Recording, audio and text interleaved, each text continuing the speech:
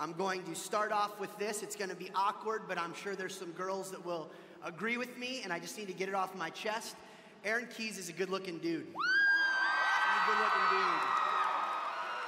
And I'm okay and comfortable in saying that, okay?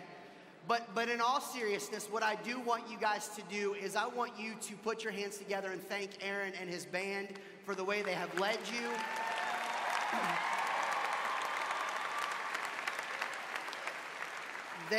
They've done a great job. I was here last night, and as I've talked to our students from our church and just interacted, they do a great job. And so you guys should be super thankful that you're blessed by such great music leaders and talent as you've been here this week.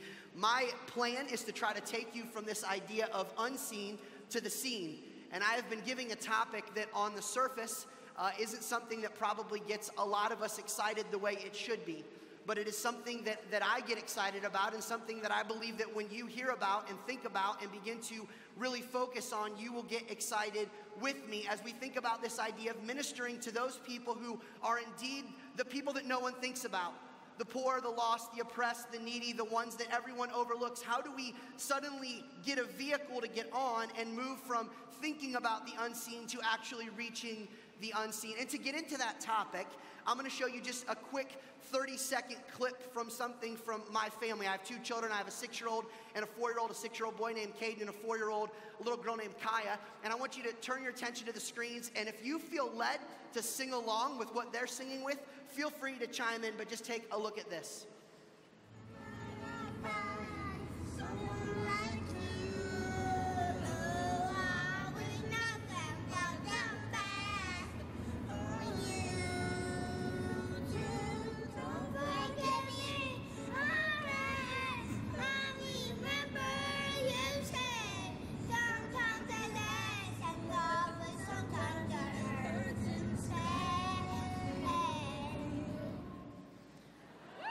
Yeah.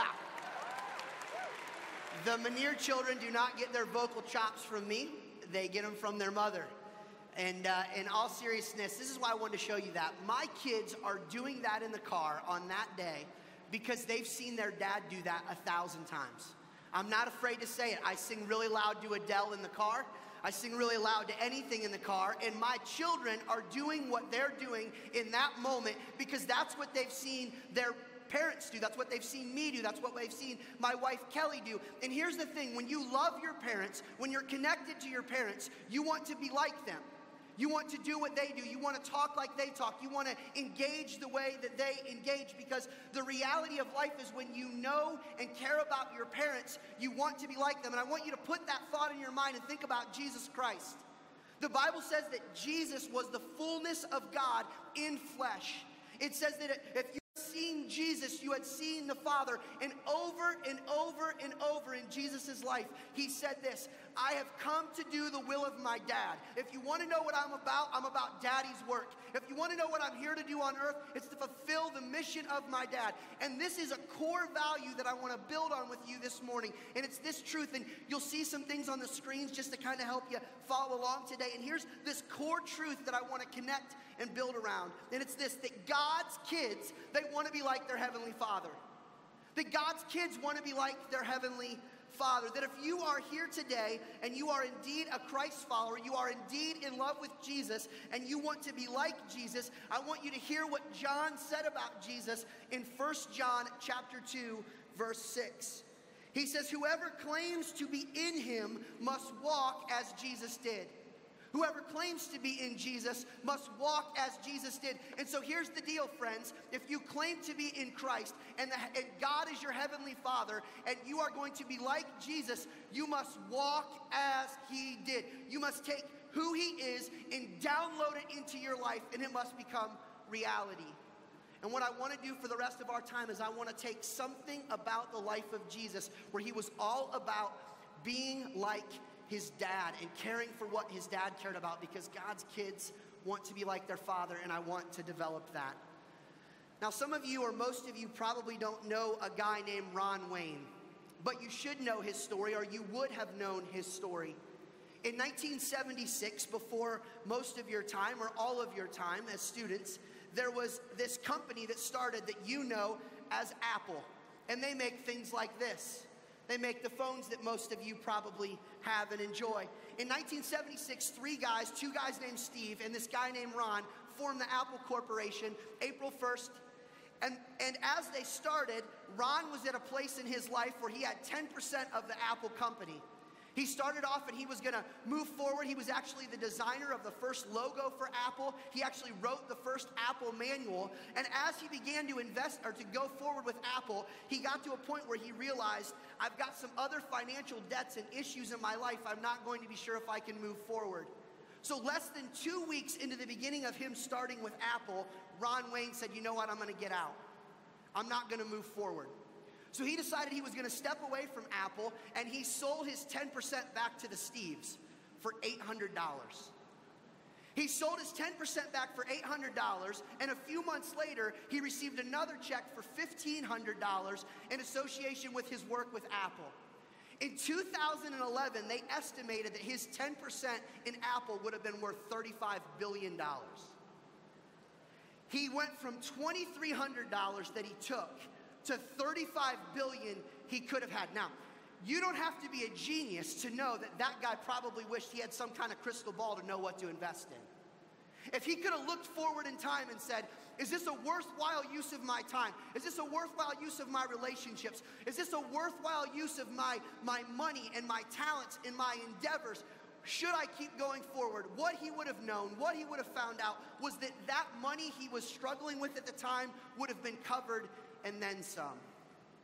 Wouldn't it be nice for your life, for those of you who are 15, 16, 18, 19 years of age, that if you could look forward down the pages of history of your life and go, what should I invest in? What relationship should I give to? What should I commit my time and energy? What should I focus on? Where should I go with my life? Wouldn't it be nice if you had a crystal ball to know this is the kind of thing you should or should not commit to? Friends, I'm going to do my best today to be that crystal ball for you. And here's what I'm going to say as I read God's word and try and apply it to your life in my life. I'm going to do my best to say there is something that you should invest in with your life because it's worthy of your time, it's worthy of your relationships, it's worthy of your money, it's worthy of your energy, and it's the church. It's the church. It's the local church. It's God's people moving forward. See, the church can be this weird thing where we associate it simply as a building or God's people coming together in a room like this for a conference. But the church is God's people on mission, moving forward to bring glory to God while enjoying God. And as they do it, the launching pad for that is the local church. I said earlier that God's kids want to be like their Heavenly Father. And if you don't remember anything else that I say to you today, this is what I want to drive home to you this morning. If you are going to be like your Father, if you're going to be like your Savior, if you're going to commune with the Holy Spirit, here's the thing that you need to take home with you from this week, from this talk. You need to imitate your Father by investing in the church. You need to imitate your Father by investing in the church. If you've got a Bible, if you would turn with me to Ephesians chapter 5. Ephesians chapter 5. And I want to take just a few moments and look at what Paul says about how Jesus felt about the church and how God the Father felt about the church and how we should understand why it is important that we invest in the church. Ephesians chapter 5, we're going to pick it up in verse 25. Remember, we're trying to be like our Heavenly Father because God's kids walk as He did, and we're going to imitate our Father by investing in the church. Ephesians 5 verse 25 says this. It's in the context of husbands. He's talking to how they should love their wives. Husbands, love your wives. How is it that I should love my wife Kelly? Just as Christ loved the church. Notice that Christ loved the church. And how did He show He loved the church? That He gave up Himself for her to make her holy and cleansing her by the washing with water through the word. And to present her to Himself as a radiant church without stain or wrinkle or any other blemish, but holy and blameless. Guys, what this is telling us is that Jesus is nuts about the church. He's passionately in love with the church. He went so far that he would die, that he would give his whole life, that he would ransom her back, that he would buy her back, that he would engage the local church completely.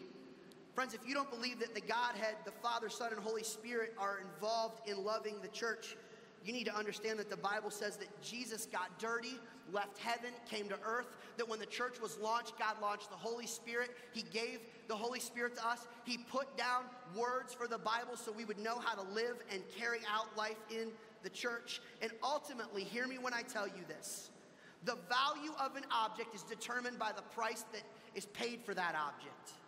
And the church was purchased on Calvary by Jesus. And if you want to imitate your Father, you're going to invest in the church. Look, I get it. Because some of you have checked out already, and you're like, dude, you're a stranger to me. You don't know my church. Like, I can't get away from my local church fast enough. Keith, if you knew my church situation, if you knew where we came from this week, you would never tell me to go back and invest in my church. It's a waste of time. It's not moving forward. And what I want to say to you is, if you don't like what God is doing in your church, then you go back and be a part of the solution. You go back and move forward in a way that would say, God, I want to bring you glory. I want to imitate my Father. I want to be like you. I'm going to invest in the church. And you go back, you have a teachable spirit, you have a humble heart, but you go to leadership in your church and you say, this is how we chase after the unseen together. This is how we move forward. This is how we give our lives to something that is worthwhile.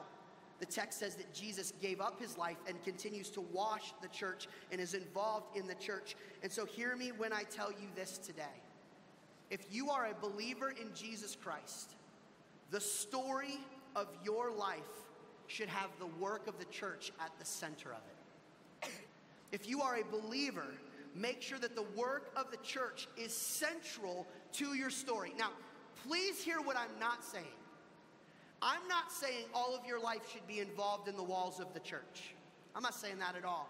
Jesus came to seek and rescue those who are lost. The sick need help. So do not think that I'm saying to you, all of your life should be consumed by things in a church building. That's not my heart at all. We need to be a sent people. As we heard last night, the gospel at its very essence is a go gospel. It's a sent gospel. It's a missional gospel. But if you are a believer, the totality of your life as you move forward should have church as a central part of it. You should be connected to God's bride. He calls it his bride because he's in love with it and he wants to move it forward in a way that will reach the world.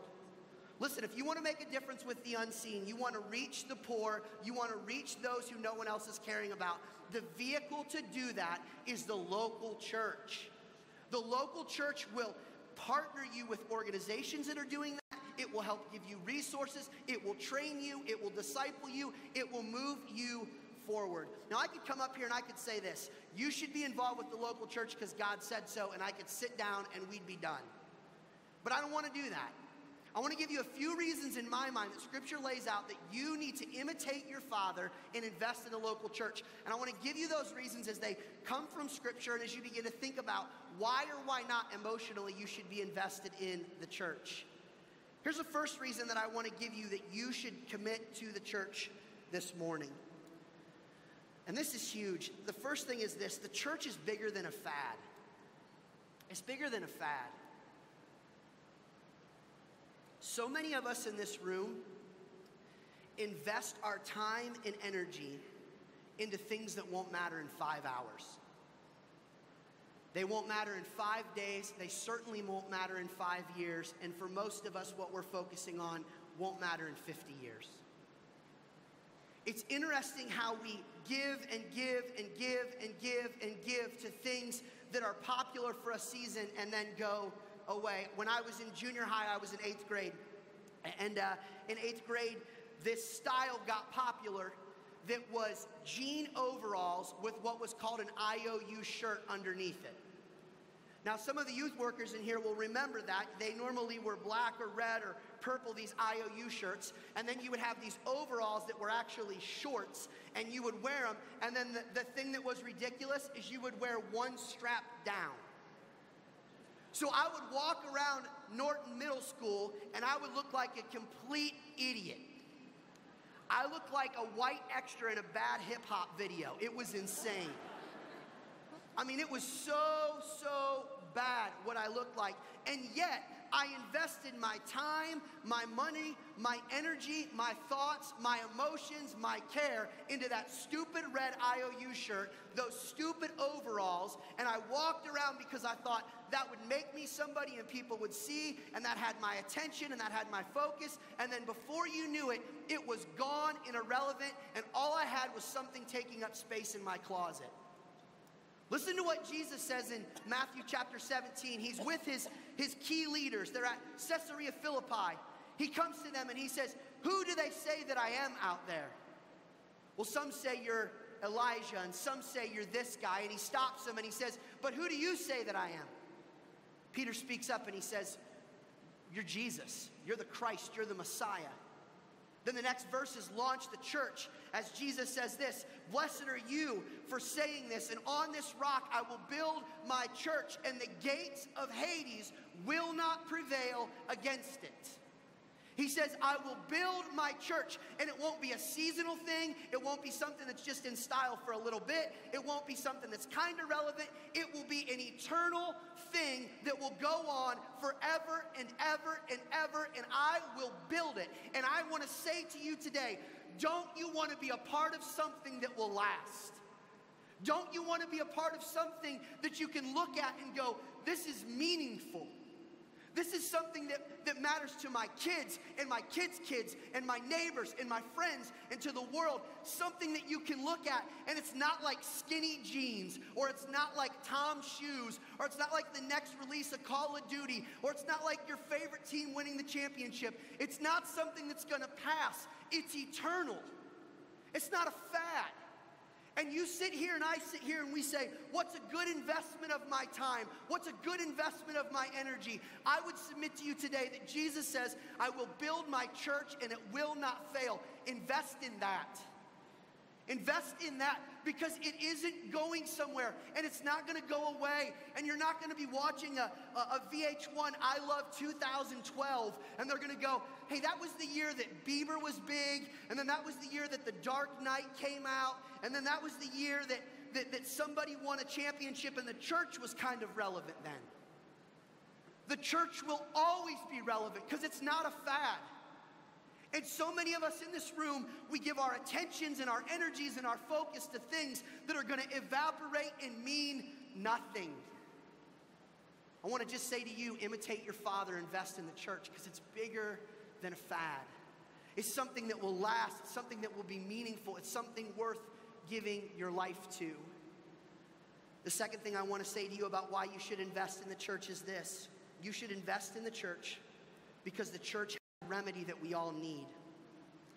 The church has the remedy that we all need. You don't have to live very long to figure out that the world is broken. In fact, if you flipped on the news this morning, those of us who had access to it, last night at a midnight showing in Colorado, an individual walked into a movie theater and shot 50 people. 12 of them died. 38 injured. You don't have to pay much attention to the news or Google something or be on Yahoo to say that people are broken, that things are dysfunctional, that marriages are crumbling, that your friendships are off, that people are lost and confused, and people are desperate for hope, and they don't even know they're desperate for hope. And they don't know they're desperate for hope because they're propping up their life against all kinds of gods that will never sustain. Sex, drugs, money, achievement, sports, family, all the idols you can list. We're propping our life up against those. And God would come to us and he would say, the world doesn't need makeup. They need a cure. They need to be solved. They need to experience what I really created them for. I was visiting a woman in the hospital probably 3 years ago now who had terminal cancer. She was dying and she was in a tremendous amount of pain. And when I would be with her, I could see her pain level getting higher and higher and higher. And she was only able to push the button at the hospital to get so much medicine at a time. And you could see her pain level increasing and increasing, and then she would get the signal and she was allowed to hit the button to get more medicine. And she would hit that button and the medicine would flood her veins, and you could just see the relief in her being. The part that broke my heart was when I would stay a little bit longer, it would wear off. And she would need more of just that medicine to solve her situation. Friends, we live in a world where people are temporarily numbing their pain. And the Bible says in Acts chapter 4, verse 12, that salvation comes by no other name under heaven. If you want a remedy that will solve people, that will come and get people fixed to the way it was, because things are broken, things are off, people need hope, yes, in the form of temporary things. We absolutely should be giving them backpacks. We absolutely should be feeding them. We absolutely should be giving them clothes. But friends, people need Jesus, and the church is the vehicle to reach people for Jesus. We need to give them the remedy that will deal with all of eternity. And you and I, as people who are part of the church, we get to do that all the time. I dare you to tell me that you will invest in the church, reach someone for eternity, and then tell me it's a waste of time. I dare you. I dare you to give your life to the church, invest in life change, invest in transformation, and to see what God is doing as He allows you to be the vehicle of remedy to people as you bring them Jesus, as you bring them water, as you reach the unseen, and then tell me it wasn't worth the investment. See, we should be involved in the church. We should imitate our Father and invest in the church because it's bigger than a fad, and it's also the hope that people need. Guys, I believe passionately that Jesus Christ is the hope of the world, and the vehicle to extending that hope is His people, the church, and the local church extends that. And I'm saddened that so many of us, we kind of sort of date our church. We're kind of loosely involved and connected to it. Here's the third reason that I want to give you why I want you to invest in your church and be like your Heavenly Father. And I hope you hear this morning because this is so important. The church has a U-shaped hole waiting to be filled. The church has a U-shaped hole waiting to be filled. Not only do I want to be a part of something that lasts and a part of something that actually makes a difference and helps people, I want to be a part of something that I fit in. I want to be a part of something that I can look around and go, yeah, I was designed to be a part of this. I want you to flip back in your Bible from Ephesians to 1 Corinthians chapter 12. 1 Corinthians chapter 12.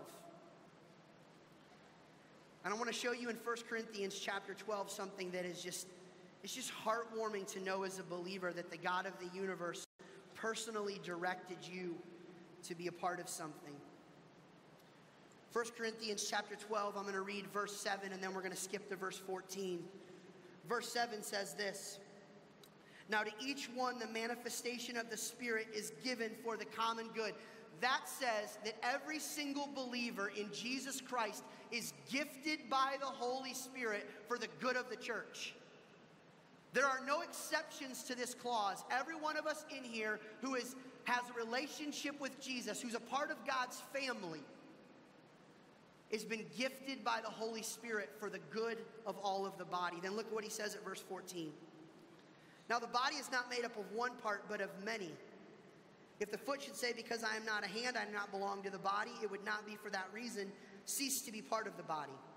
And if the ear should say, 'Because I am not an eye, I do not belong to the body,' it would not for that reason cease to be part of the body. If the whole body were an eye, where would the sense of hearing be? If the whole body were an ear, where would the sense of smell be? But in fact, God has arranged the parts of the body, every one of them, just as He wanted them to be.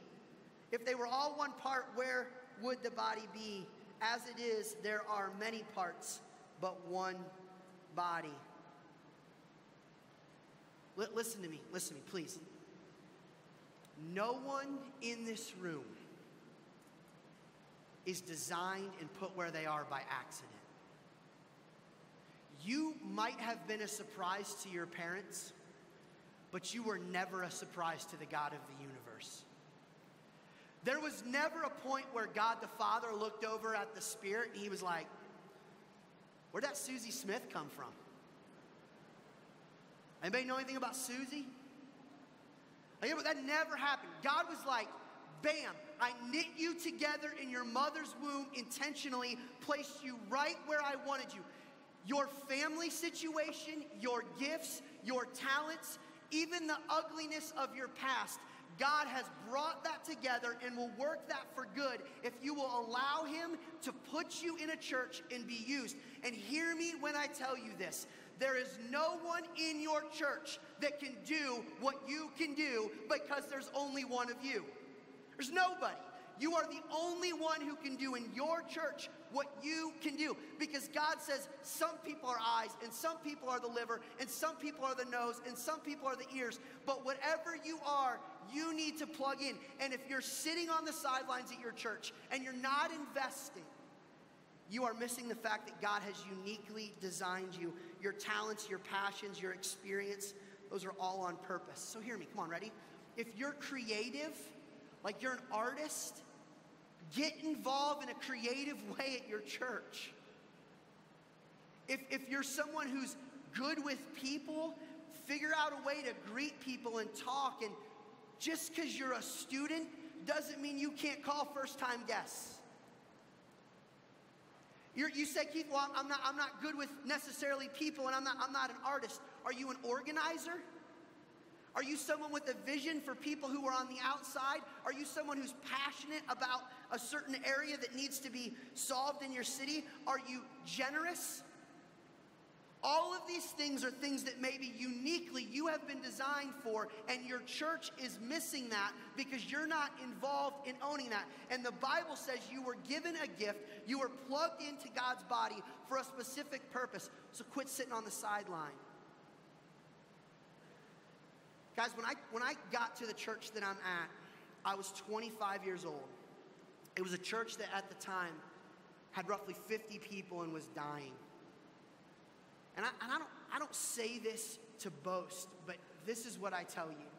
The reason I could go to a church at 25 and I could see what God was going to do at our church and move forward is because when I was 16, I was actively serving and loving and involved in my church. When I was 16, I was at a church that for all practical purposes didn't really preach the Bible. I didn't become a Christian in that church. And I was leading a Bible study in that church that was the largest Bible study in the church for adults and students alike.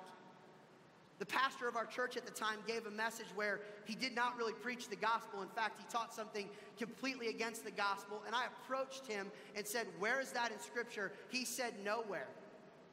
He said, "It's not there." We had a long conversation about his view on the Bible. It didn't line up with what our God would teach. And I went home to my parents as a 16-year-old, and I said, "I'm not going back to that church because I need to be in a church that is preaching the Bible, reaching people for Jesus, and a church that I can feel good about plugging in to move forward." Here's what I'm driving at. You can make a difference as a 14-year-old. You love kids? Get involved in your children's ministry. You love to cook? Get involved in your food ministry. You love to sing? You love to play music? Get involved in your music ministry. There is not an excuse for one person in this room to not be involved in the local church in some capacity because the God of the universe ordained and created you to do it.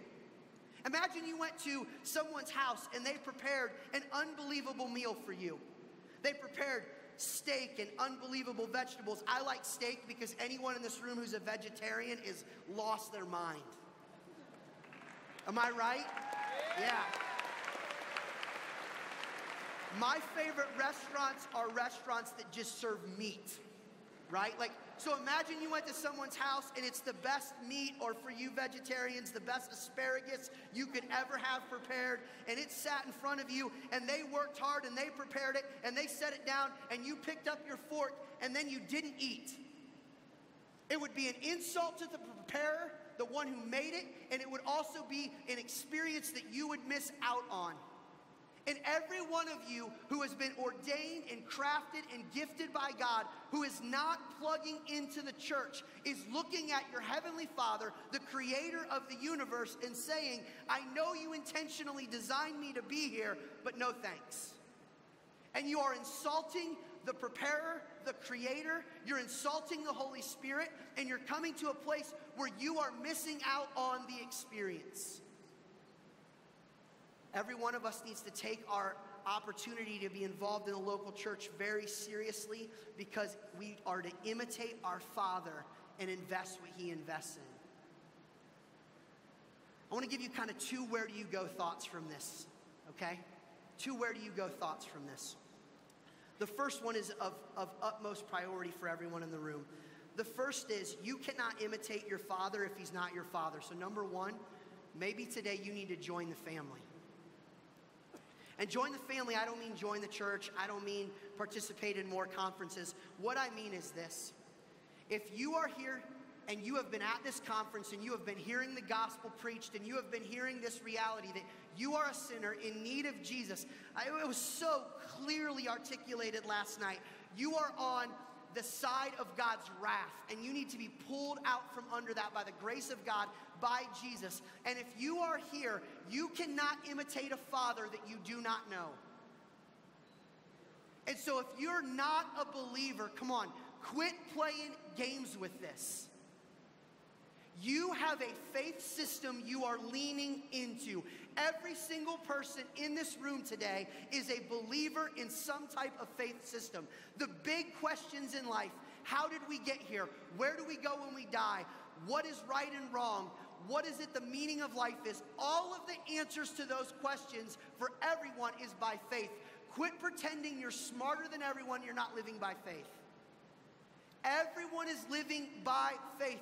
And Jesus comes to you and He says, listen, faith is only as good as the object that it's in, and you need to lean into me. And so for some of you, the thing that you need to do today is you need to join the family. You can't even care about the church until you know Jesus. And the moment Jesus begins to do a makeover in your life and get a hold of you and change you and transform you is the moment you go, I want to be a part of His family. I want to own His family. I want to be missional in His family. I want to go forward as one of His kids. So here's the deal. For some of you, you need to join the family. You need to say, I get it. I'm a sinner. I need Jesus. And I want to follow Him. But for the majority of us, we know Jesus, we follow Jesus, we're trying to imitate our Father. Here's what I want to say to you today. Wherever you're at with your local church, I want you to up your investment. I want you to up your investment. If you're going to imitate your Father and you're going to invest in the church, and He's going to build this thing that the gates of Hades will not prevail against, and He's going to move forward, and He has given Himself up, and He is cleansing her, and He is moving her forward, I want you to up your investment. So what do I mean by that? Maybe you're a person who goes to your youth group, but you don't talk to anyone, you don't invest, you don't care, you don't reach out there. I want you to up your investment.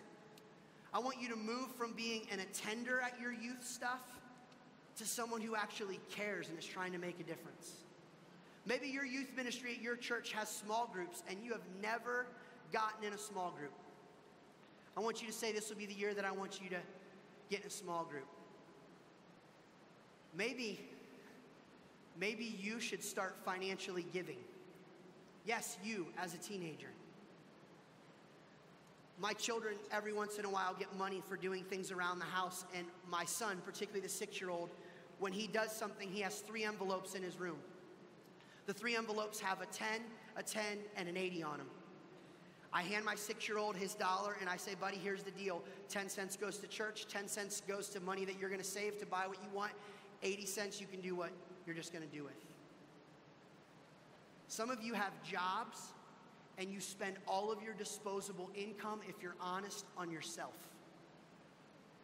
You don't invest in what God is sowing into you at your church. You need to up your investment. Start giving now. Some of you need to up your investment by serving, by owning your church, by taking 1 Corinthians 12 to heart and saying, I'm going to get involved, I'm going to serve, I'm going to move forward in that way. I'm going to get involved in kids ministry. I'm going to get involved in music ministry. I'm going to own my church. Some of you need to up your investment that way. Some of you need to up your investment by reaching out to people, just caring for people. But here's the deal. I want you to up your investment. I want to talk to a specific group of students right now that are here. And that's the group of students who are here who have graduated high school and are getting ready to move on to college. Listen, you're going to be out of your parents' home, most of you, and you are moving forward to where you have to put on your big boy, big girl pants, and you have to invest on your own. And I want to just say something to you that I think is so important. You go away to school, I cannot strongly suggest this enough. As soon as you can, find a church. Find a church. And you get there and you begin to invest and you begin to train and you begin to disciple and you begin to get discipled. Go find a church. Some of you are going to be playing in a world you know nothing about with people that are going to be more broken and more lost than you can imagine. You need to get in a church. You need to own that. I want you to move forward and say, today I'm going to take a bold step and I'm going to up my investment. Listen, if you want to follow your Heavenly Father, you're going to invest in what He invests in.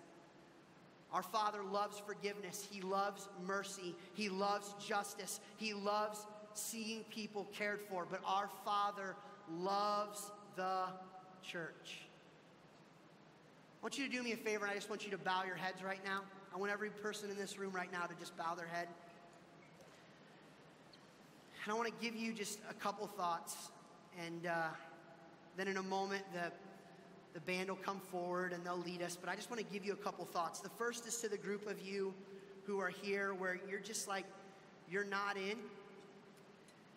You don't get it, but hear me clearly. Jesus Christ, God in the flesh, came to earth. He died for you. He loves you. He cares about you. He wants to have a personal relationship with you. And my plea to you today is that you would join the family. That you would quit messing around, that you would quit playing games, that you would say, today is the day I am born again. I want to follow Jesus. I repent of my sins. I turn and I get on board with what you've done. And today would be the day that you would join His family and you would adopt allow your Heavenly Father to adopt you. And if that's you, from your heart to God's being, just communicate that you want that.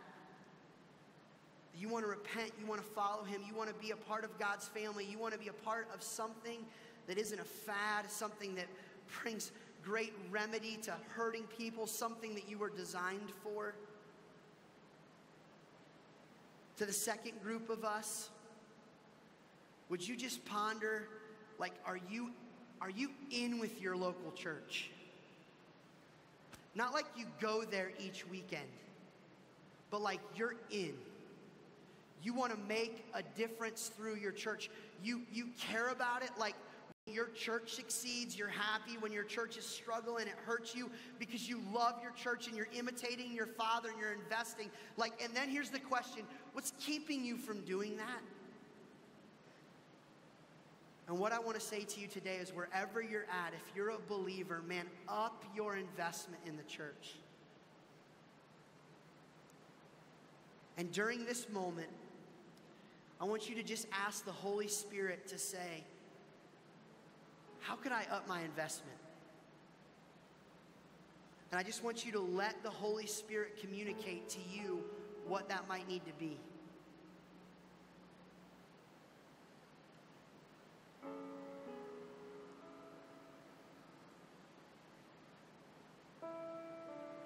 And as you feel God's impression upon you and how you can up your investment, I want you to have the courage to tell someone with your group here this week, and this is what I'm going to do to up my investment at my church. Guys, God's plan is Jesus, and Jesus' ambassadors are us. We are the ones who get to share with the world the good news. And the vehicle to do that is our local churches. Let's pray together. God, I pray for this conference. I pray that as people walk away from this week, there would be really profound differences, not only personally, but in our local communities. God, there is the potential in this room to change schools and to change cities and to change families and to change areas of the world for you if we will surrender and we will get involved in your design, in your plan, and we will do what we were created to do. God, I pray that there are people that are here today that would say, today's the day I'm going to up my investment. I'm going to move forward in a passionate way with my church, and I'm going to imitate my Father, and I'm going to love what he loves, his bride, the church. And God, I pray that there would just be tons and tons of churches that are made different as a result of this moment. God, continue to speak to these students and allow them to sense your love, your real care, and what you want to do with their lives. We pray all this in the name of Jesus. Amen.